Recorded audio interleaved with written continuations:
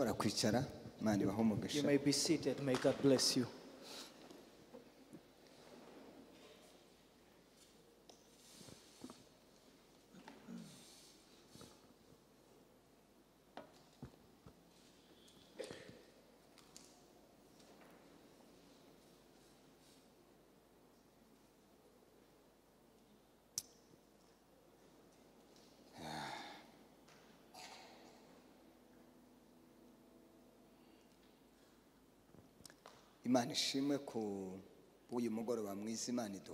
Praise God for the great evening He has given us,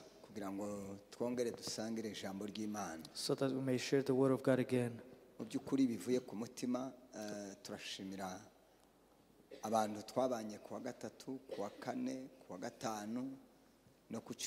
From my heart, I thank everyone who has been with us here from Wednesday up to today. Some of them have been together in the first and second services, and now they're here in the third. We thank you all, and may God bless you.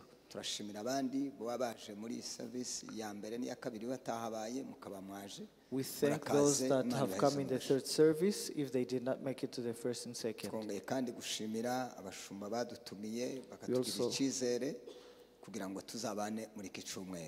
We also thank the leadership for the proven trust to invite us and preach. Pastors, we thank you. May God bless you.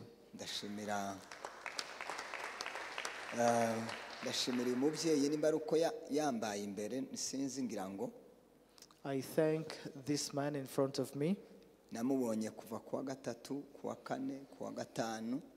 He's been here from Wednesday. He's been here in the second service, and then now he's here in the third. May God bless you.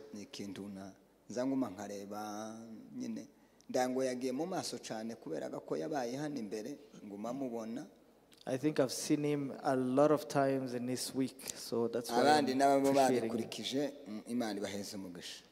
And for the rest of you as well, may God bless you.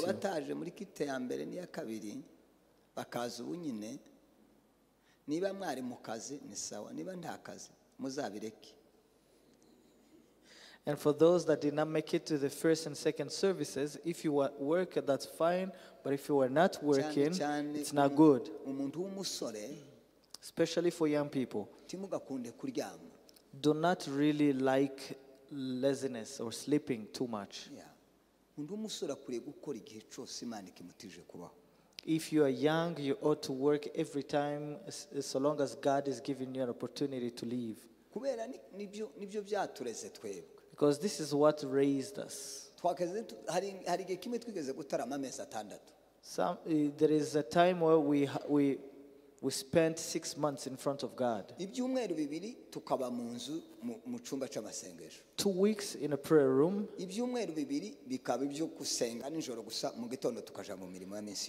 2 other weeks we'd spend overnight, and then the next day we go to work.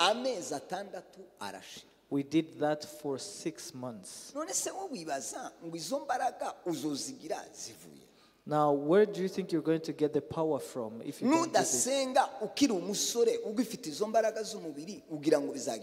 If you don't pray while you still have physical strength, where will you get strength from or power from?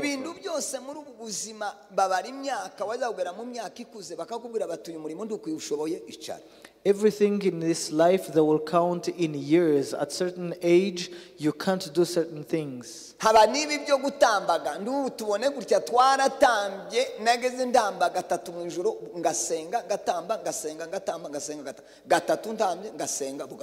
Even the dancing thing, I used to dance at least 3 times a night. I would dance and pray up to dawn.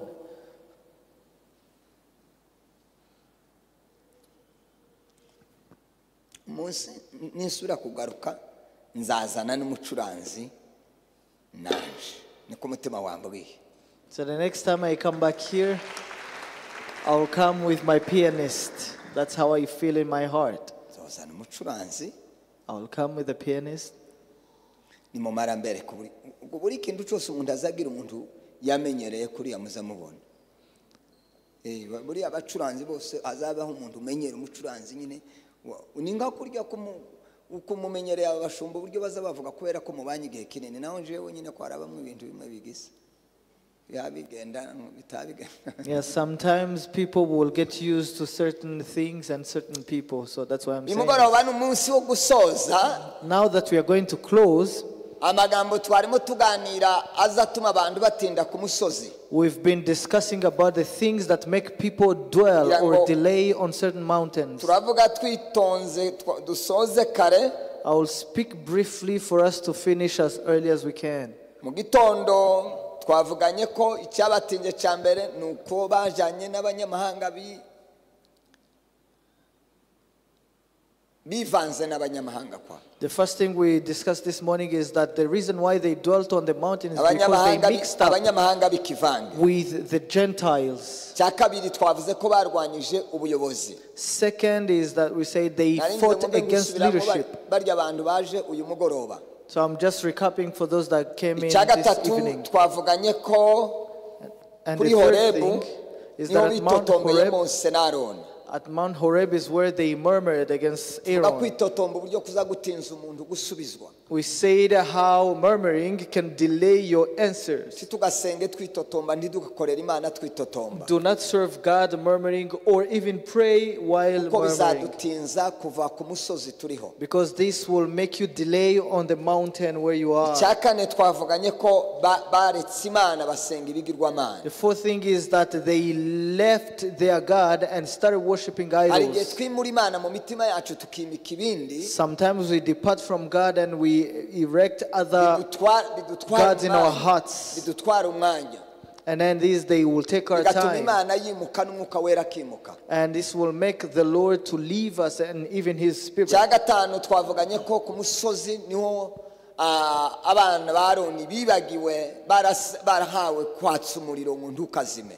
And also the fifth is that the children of Aaron, they had forgotten that they were supposed to keep the fire burning. So the fire was quenched because they slept. And the Bible says that he who is slumbering, may you wake up so that the Lord may shine light for you. If you are asleep in the Spirit, there is nothing you like. There is nothing that will give you joy. And whoever that's asleep, they can't even hear anything. Now, for the fire to be put off, you just need to sleep. Now, because they slept and they caught a different fire than that of God, it made God have them delay on Mount Horeb. Now, when you are asleep, there is no fellowship with the Lord. So when you are asleep in the Spirit, you can't even hear. Even if we shouted hallelujahs, you wouldn't hear. We would say praise the Lord, you wouldn't even hear it. If someone is asleep, you can't wake them up for food. They won't make it.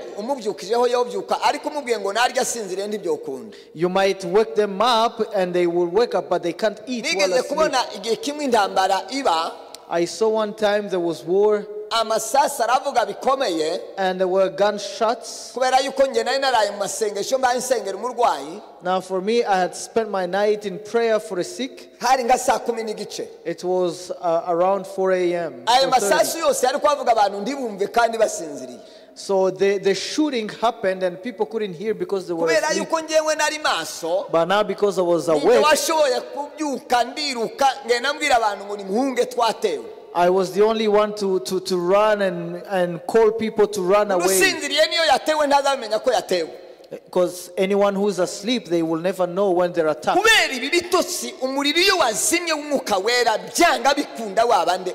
Now because of slumber, the fire of the Holy Spirit will be put off. And in that slumber, you cannot fellowship with the Lord. This is the fifth thing that made them delay on the mountain.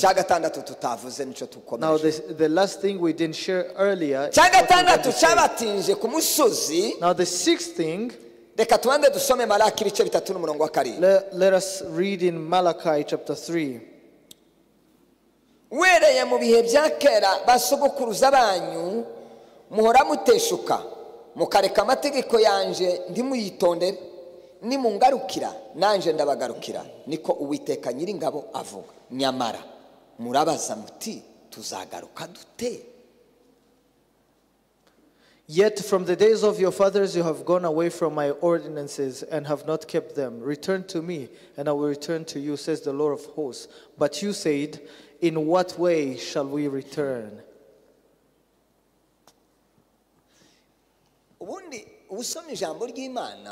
Now when you read the word of God,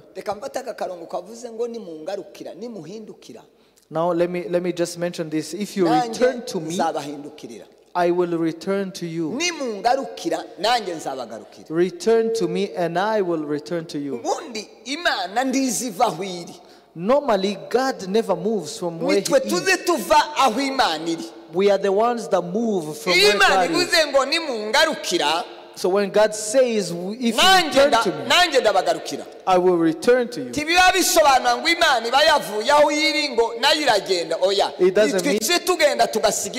It doesn't mean that God moves away from us.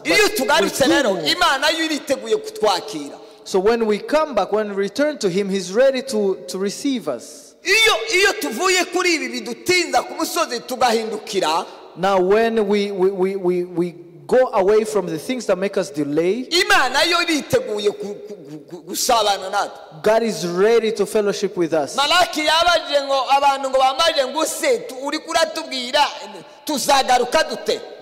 And then Malachi is asking, in what way shall we return? That's how people are saying. Now it is to go away from the things we just discussed that make us delay on the mountain. The sixth thing that made these people to delay on the mountain,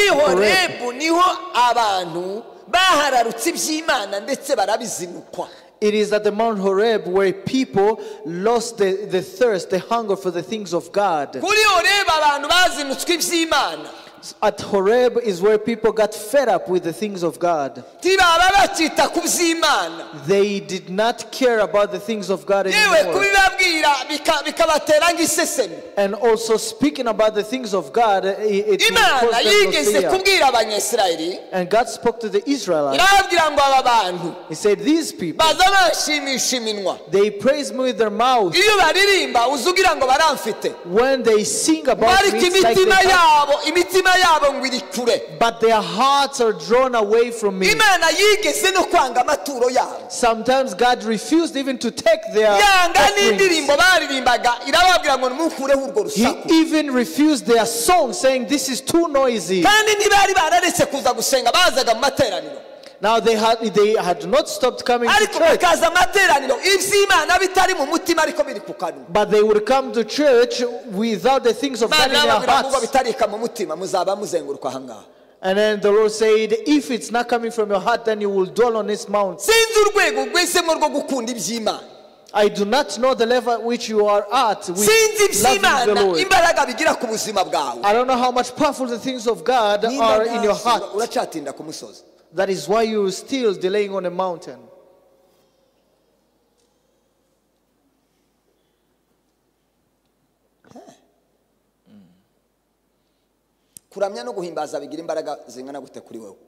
How much power does praise and worship have for you? How much weight does it bring to your heart in prayer? The work, the service you do to the Lord. Now God sees what's in the heart. He doesn't see us. God will see the weight of your service in the heart. That God will weigh us on that.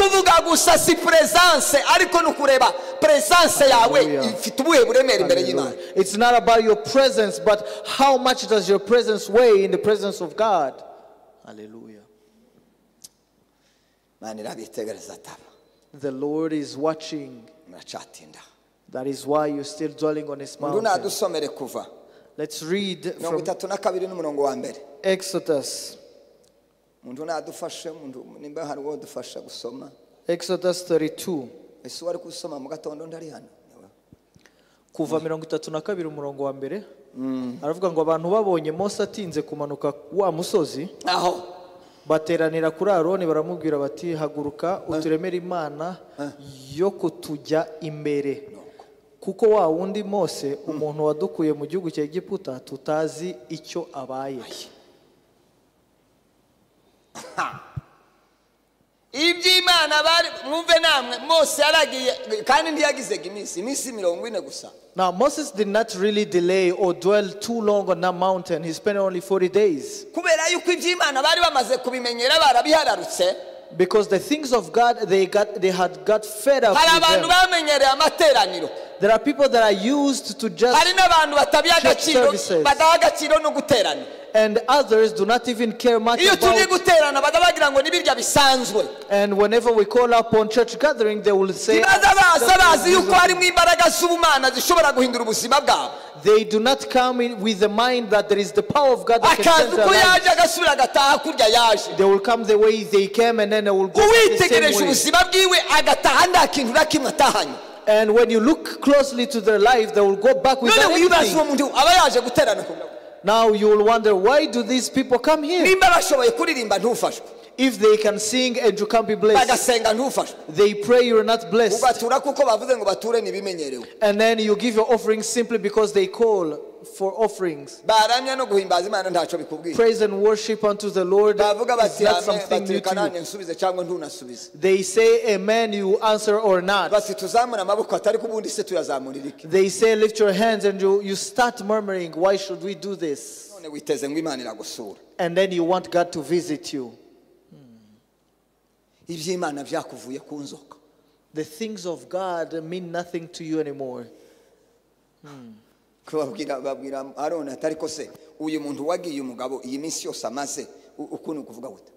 And then they spoke to Aaron and said, this man who went for this long, then what's wrong? And they were like, we are fed up, we are tired of these things. You remember in the morning we say that they spoke against Moses, saying, "You don't want to talk to God alone." They were even tired of hearing about Moses saying, "The Lord say, the Lord say." And then they cried unto Aaron, saying, "Make a way to give us another God. We know nothing about Moses anymore."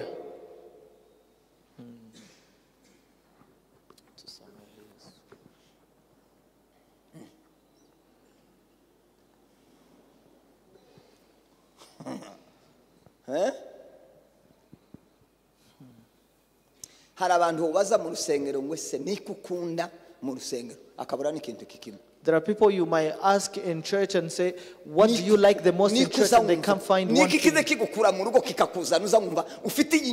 And you ask them, what makes you leave your house and come to the house of God?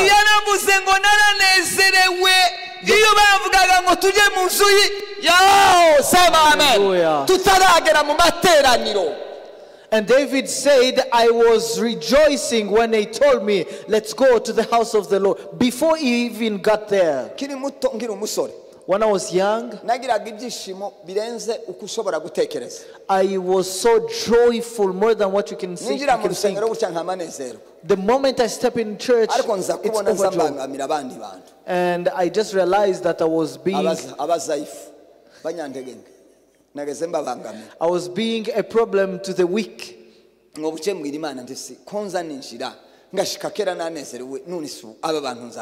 And I spoke to the Lord, what is it that I just make people feel bad? And then I heard a voice telling me, I'll show you what to do on Sunday.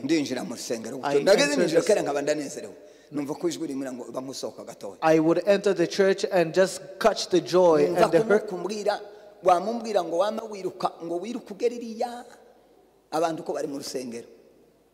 nama niruka bene biryaga byo kwiruka byenyewe umuntu wawirukangishwa n'umwuka wera vuga.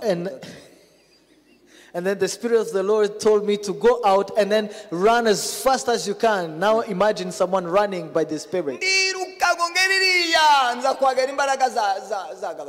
I ran and then I got exhausted. Then when I came back normal as anyone else. And then I waited until they sang.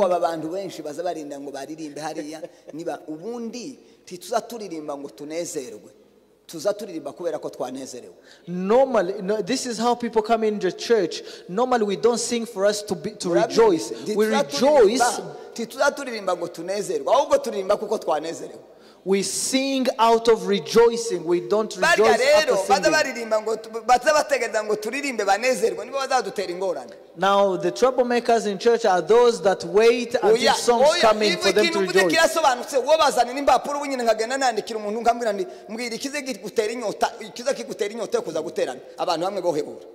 No wonder if I gave you papers to write on and say, what makes you come to church? People won't find something to write. Don't you think that the things of God are no longer in your heart?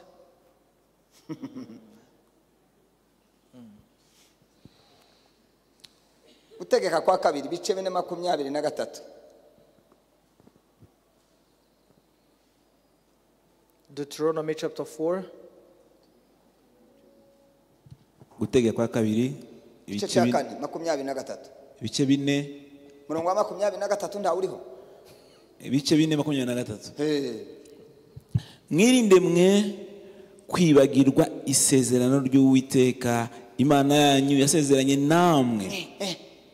Mwirinde, take heed to yourself. Mwirinde mutazibagirwa. Take heed to yourselves. Isezerano Imana yasezeranye namwe. Lest you forget the covenant of the Lord. Yabwiye abanyesirayeli ngo ninjye bakuye muri Egiputa nzabagezayo. He told the Israelites to leave Egypt. And this is a word from my heart and my mouth. I will lead you, I will keep you, and I will be with you. When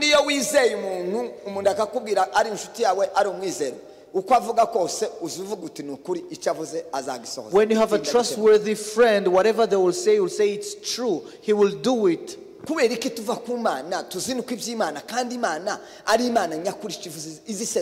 do we get fed up with the things of God, yet God is truthful that whatever He says, He accomplishes?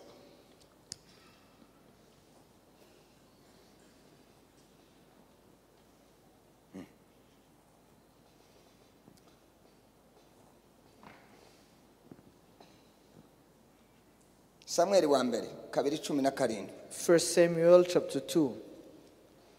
Samuel wa mbere 1 Samuel chapter 2 verse 17. 2:17. Samuel wa mbere 2:17. 2:17. Yeah. Nuko rero icyaha cy'abo basore kirakomera cyane imbere y'Uwiteka, kuko cyateye abantu kuzinukwa igitambo cy'Uwiteka. Amen. Icyaha cyande the sin of the young man was so great that it abhorred the offering of the Lord.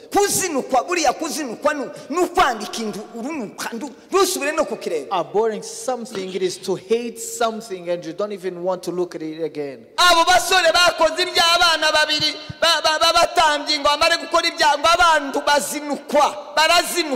These were the children of the priests, and they sinned. It is on a mount that people abhor the things of God. And God spoke to them, now that you are abhorring my things, then there are things that you have replaced with the things of God. There are things that you have replaced with prayer. There are things that you have replaced with service unto the Lord.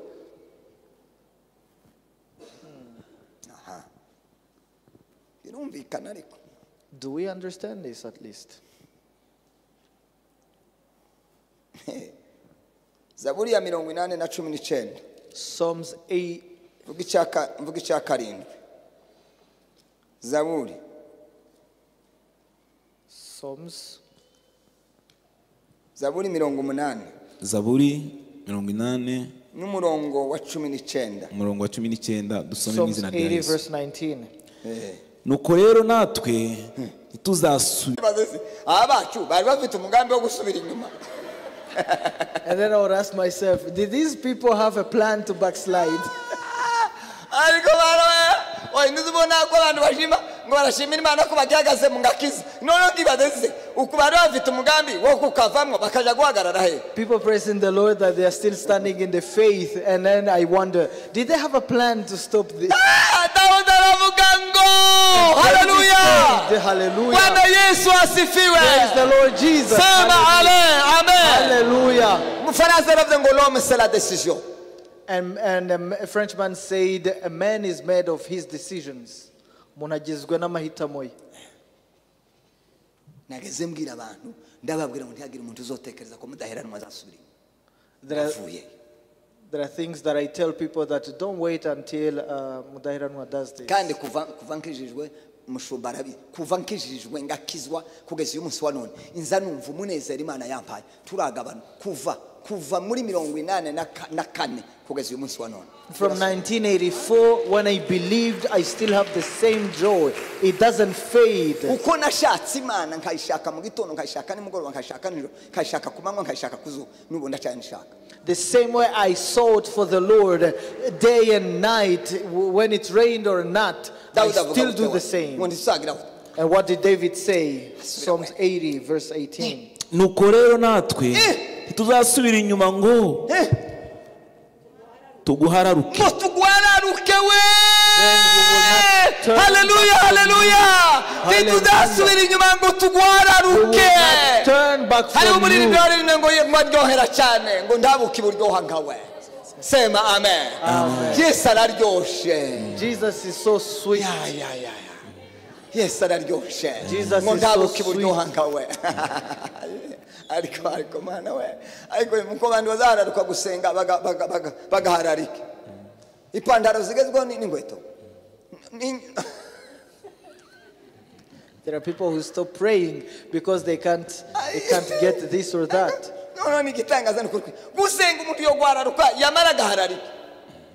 Why would you abhor praying in the first place? And then when you are fed up with rejoicing in the Lord, what David said, hallelujah! Praise our Lord Jesus.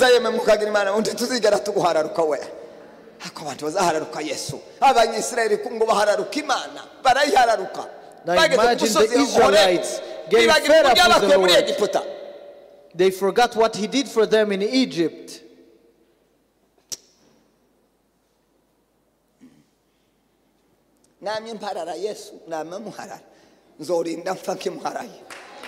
I will worship him and I will die still in love with him.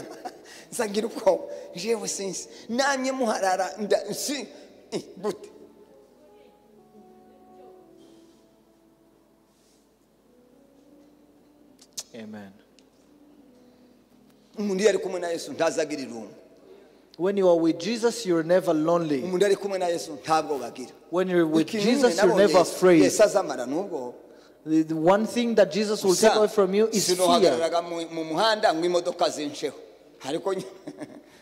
And of course, I can't just stand in the middle of the road expecting the cars to just run away from me. No.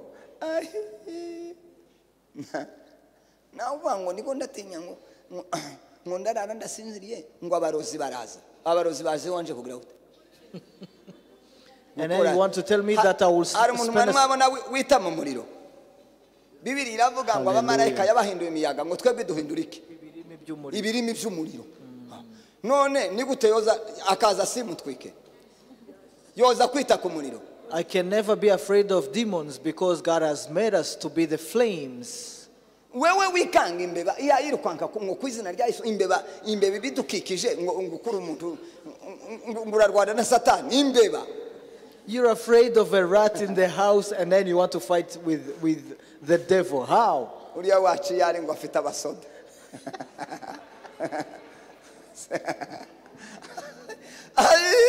undi yotinya imbeba ngo arahangana na shitani umwami w'iyisi kandi umwami w'ikirere. You can't be afraid of rats and then fight with the devil, who is the Lord of this world and the atmosphere. And then you see rats in the house, you're like, in the name of Jesus.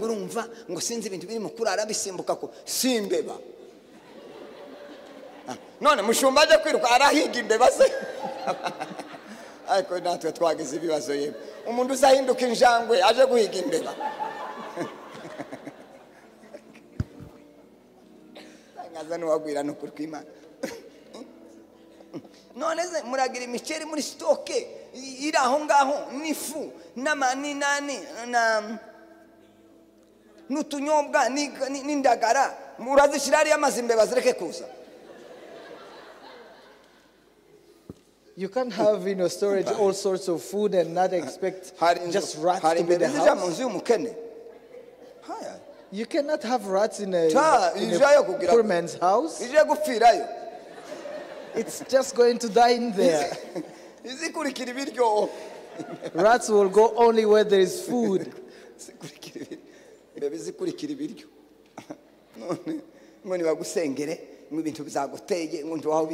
And then you want people to pray for you, saying you've been attacked.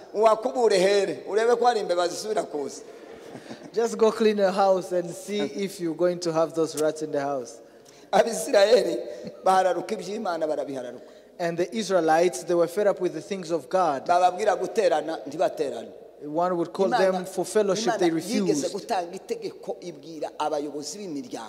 The Lord once gave an ordinance to the leaders of families. And he would go be like, are the Benjamites going to pray?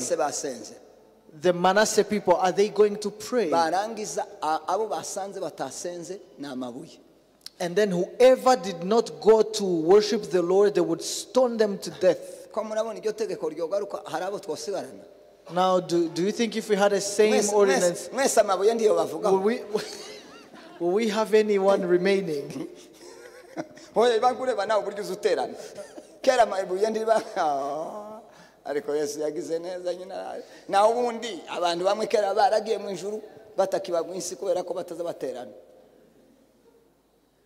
Yeah, some of you would have died. They didn't like to fellowship anymore.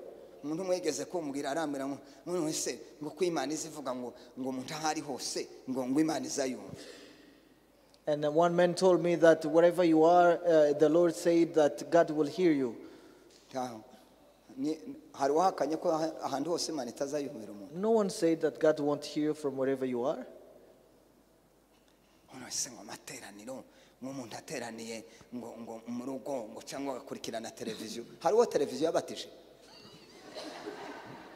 And then they ask, what if we just stayed home and then we fall on TV? But does your TV baptize you? Could you partake to the Holy Communion on TV? And the day you will die, do you think your TV is going to bury you?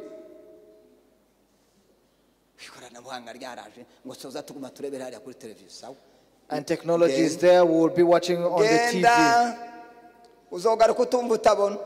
Go, you will come back rushing. I'm telling the truth. The leader of your home cell, when they call, you don't know him. If in your home cell they don't know you, who else will know you?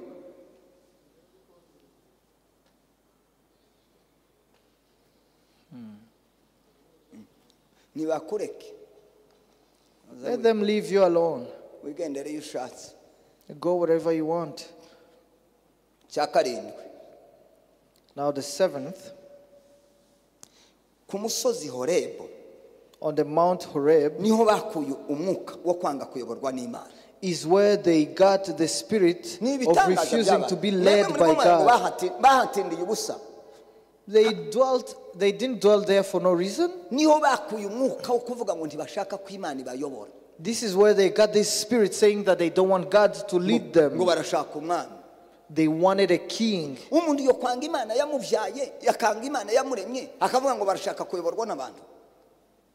And then they refused God to lead them who created them, and they wanted to be led by someone.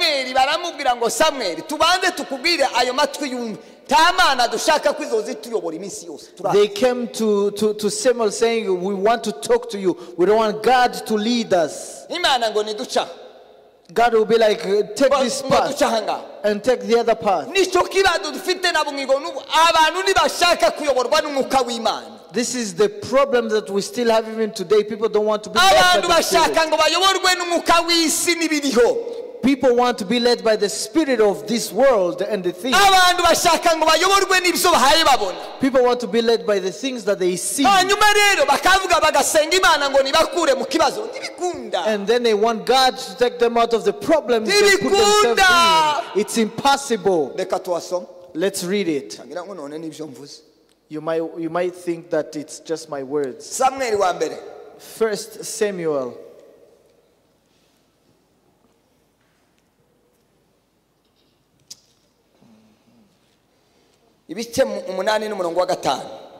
Chapter 8 verse 5. 1 Samuel 8:5. Samuel wa mbere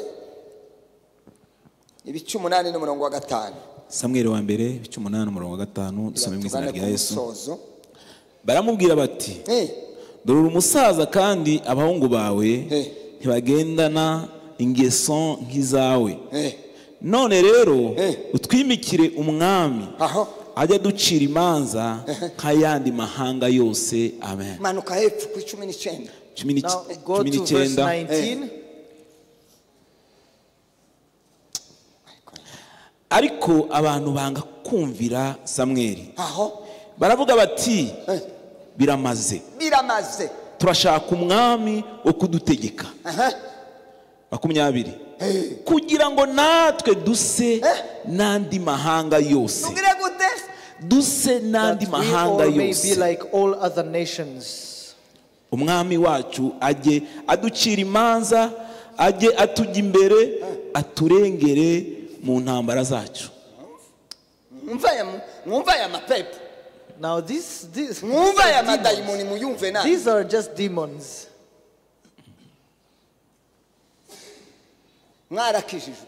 You have been born again. You have come to the house of God. We bring you the word of God and how it says. And yet you say no. You say these are not current things. These are old-fashioned things.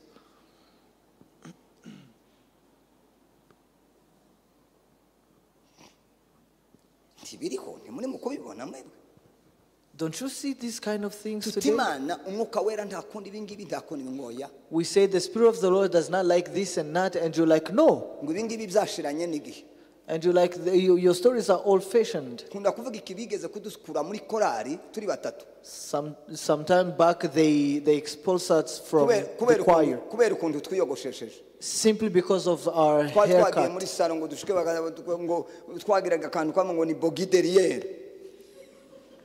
There was a type of haircut that we had. And you'd leave some hair in the back. And the pastor looked at us and was like, get out. Go back to the beauty parlor and then come back here. Can we do the same today? Could we do the same thing today?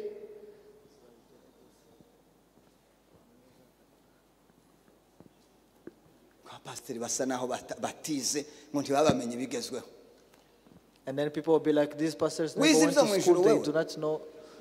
Did you go to heaven for studies? Didn't you go to ULK?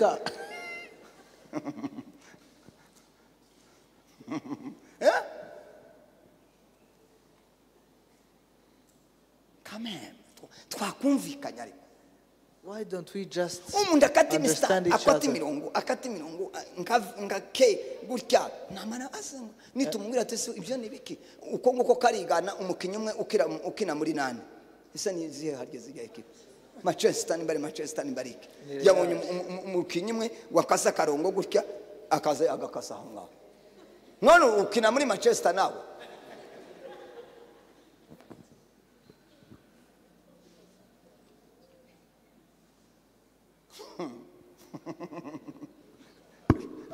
ariko bitangaza niba gukoraho ngo bagukozeho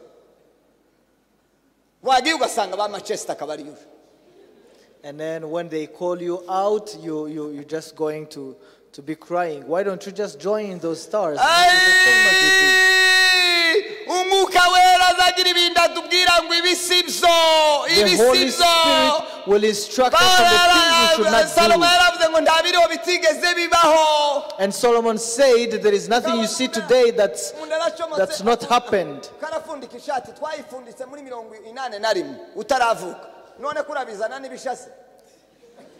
Now you're tying your shirts in front of you. We did the same in 1981. Do you think it's new? No.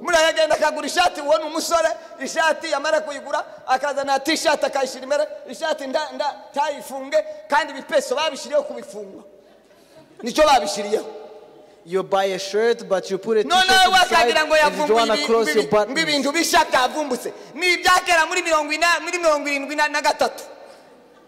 These things that you're doing today, we saw that in 1973. Let me just tell you that it's a too old-fashioned thing.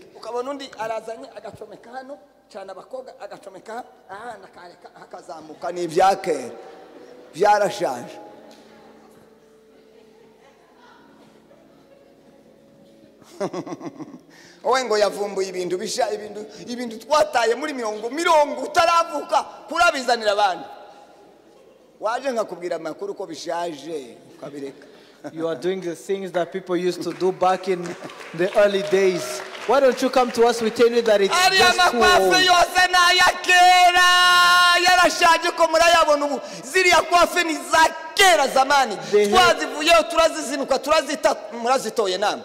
The haircuts are very old, very old. These things we left behind. Now you're picking them up again.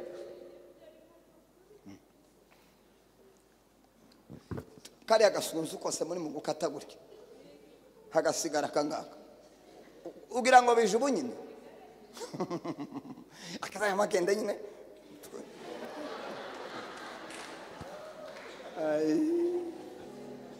ariko badi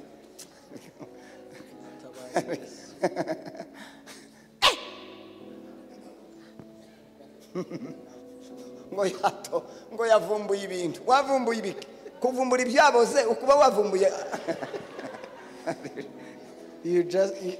You just bringing back the forgotten things. Umuntu yanze kuyoborwa n'Imana azayoborwa n'amapepo y'isi irari ry'isi rizariyobora abantu. If you refuse to be led by the Spirit of God, you'll be led by the spirit of this world.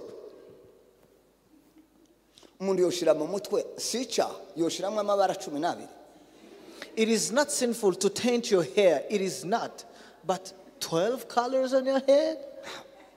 Umuntu akajana inzara akazishiraho amabara 9 cyangwa 10 umutuku jaune vert bleu noir uko kurashaka iki oye nsica hasimze kwaje urashaka. I'm not saying that putting some colors is a sin. Tiwoshira ibara rimwe iryo ndirihagije aho kugira ngo ushira amabara arindwa asa n'ayigihoma. Ariko abana baciye umuntu akaro agasiga n'inzara inzara n'induzi abantu babaye batakubengura smart baza bareba kumano umuntu yambarira kugira ngo abantu bakurebe babone wambaye neza. None kumano hari umuntu uzugenda areba umano yundi muntu baza bayareba cyane ni mwebwe nyine muhamugira ngo mwigane hareke none je noje kureba kumano ndeba mano ngwagire gute mwebwe nyine muzamu yareba kugira ngo urebe akabara bakubiseho nawe uje kugashiraho vyifuzo byo mwisi ndacyaha simvuze ko ari icyaha ariko hari ibintu bimwe bidutwara umwanya none se umuntu yogenda akaja muri salon ngo abandi bari muri repetition akirirwa ukuguru kumeze gutya amasaha 6 ngo bariko baratera amabara kumano. I'm not saying that putting some nail polish on your ugacerwa gusenga is sinful. ngo ko barasiga ngirangi none impanda yovuga babasiga inzara abandi bari mu materaniro. You delay church service simply because you went to a beauty parlor for you to get your fingernails worked on. mbireke aho ngaho ntawe mbujije ndawe mbwiye ngo areke abanyesaro nabo bohomba kandi batwigishe kwihangira imirimo ariko barayihanze bokagira Imana. Abantu bafatishije amabara y'inzara nibo ba mbere kandi bafite isoko yemwe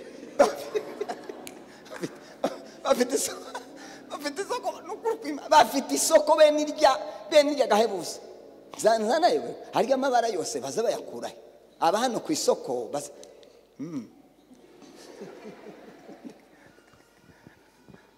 abandi banze kuyoborwa n'Imana bazayoborwa n'ibyisi. When you refuse to be led by God, you'll be led by this world. Abatesalonike ba mbere 5:6. 1 Thessalonians chapter 5 verse 6. Ariko reka mvuge riya jambo yavuze ngo barashaka kumera kabandi kuyoborwa kabandi.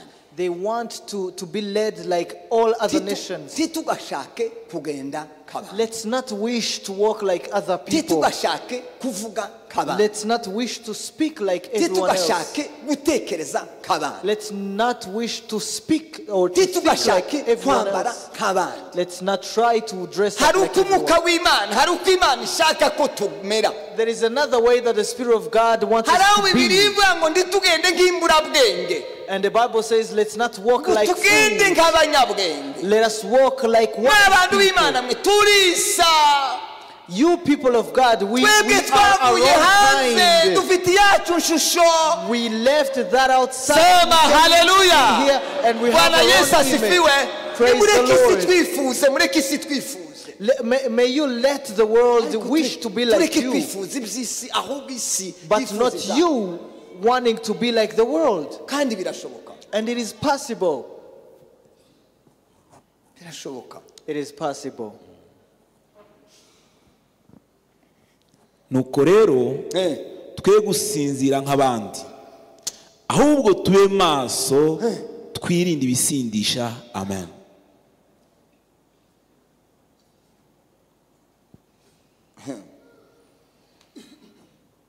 None se wowe waba ufite imyaka 30 ukagura agapira k'umwana w'imyaka 15 ukuba wabona uri muzima.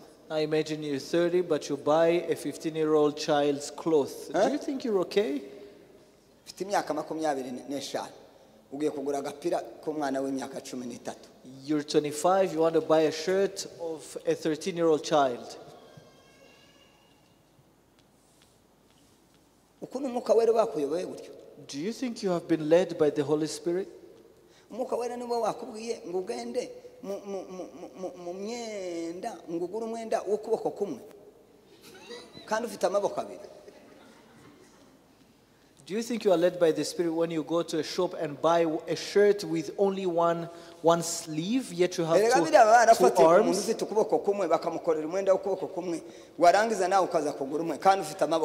Maybe this had been made for someone who only has one arm.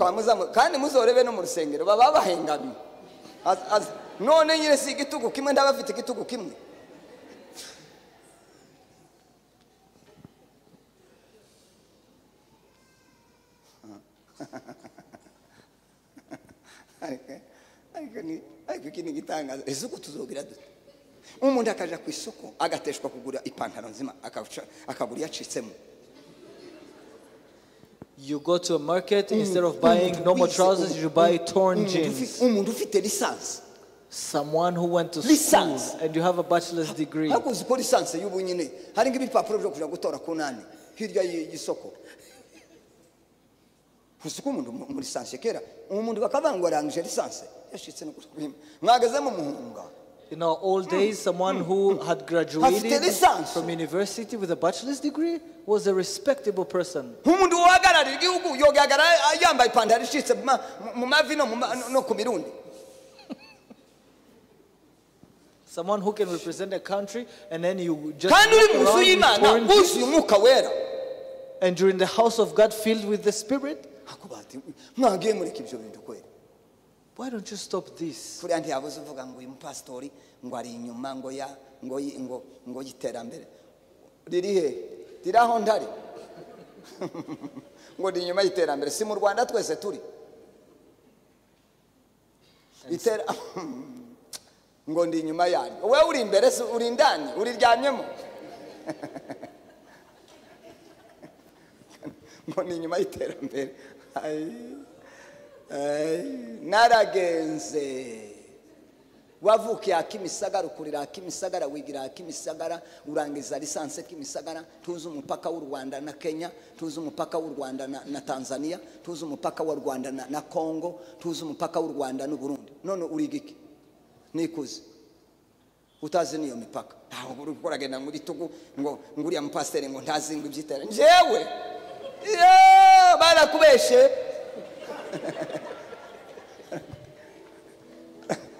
I have traveled in so many places.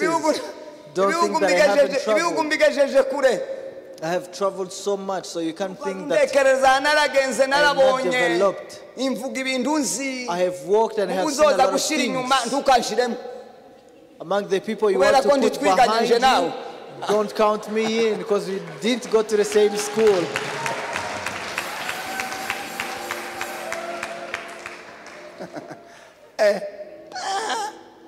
baragize kurumva ngo je ngo iyo mureba ngo mbona sata nutarize bo gutuma umuntu utarize ukazana mudaherana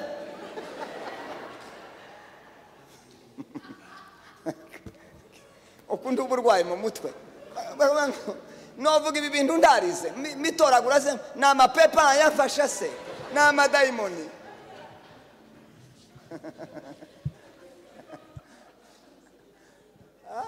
ngiye kusoza sema amen. Amen. Praise the Lord Jesus. Let us be led by God. Hallelujah. And we will look nice. And we will have favor with men. We will have favor with our friends. We will have favor with our pastors. And most of all, we will have favor with the Lord. May the Spirit of God enable you. And may you continue to think God. Now for the rest of the advice, I was just... You're good people. And God has blessed you. This is a battle we fight. We're not judging you. When one is on a battlefield, they should go ready knowing that they might be hit. Some will fall there, others will just get injured. Now because we're on this walk towards heaven, these are just battlefield things that we face. We praise God, our Lord in heaven, who gave us His Spirit. And He said the Spirit shall never leave you. I believe that the Spirit of God will never leave you. May it come fast or not, the Spirit of God will take you where God wants you to be. Don't be discouraged. Don't be dismayed. Even though you're still fighting these things. Tell God, may your Spirit help me.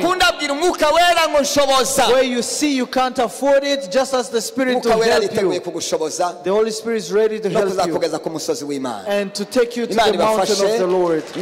May God bless you. May God help you. Amen.